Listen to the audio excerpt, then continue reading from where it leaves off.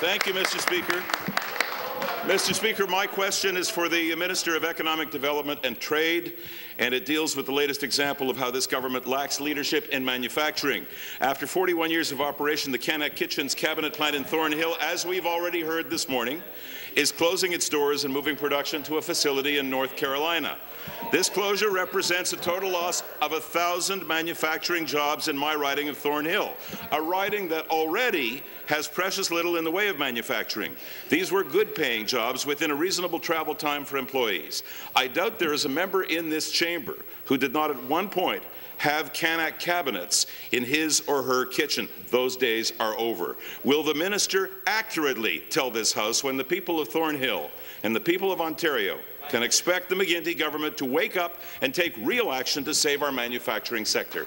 Minister.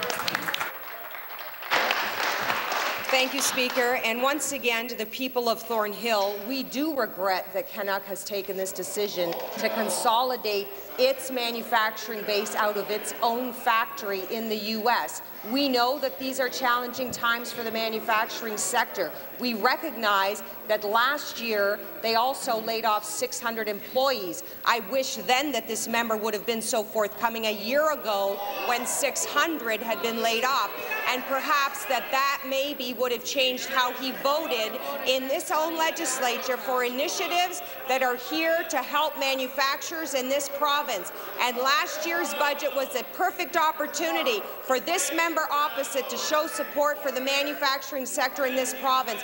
We are working with our manufacturers.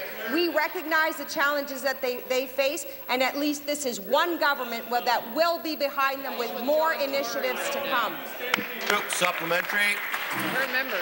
Okay, Mr. Speaker, I guess it's my fault. This is yet another symptom of this government's failure to manage Ontario's economy, a failure that resulted in the loss of 15,000 jobs last month alone.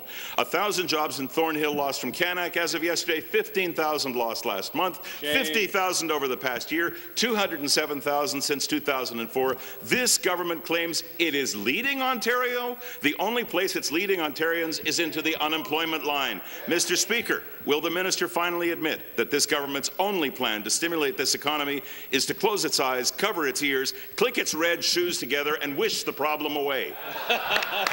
Minister. Thank you, Speaker. I will say this, that Ontario-wide, we have seen over 450,000 net new jobs.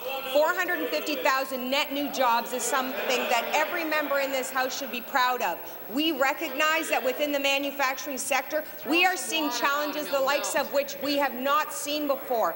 That is why we continue to call on our federal counterparts to help us in this matter, so that when it comes to our manufacturers, the very sector that has fed the nation for decades now, and we, above all other sectors in manufacturing, see the strain of a high Canadian dollar, see the strain of a high price for a barrel of oil, that's when we need our partners to come to the table with us. And in the meantime, we expect every member of this House to vote in favour of initiatives that are here to help manufacturers, and that member from Thornhill is included, and we're going to watch your vote in the future on— Thank you.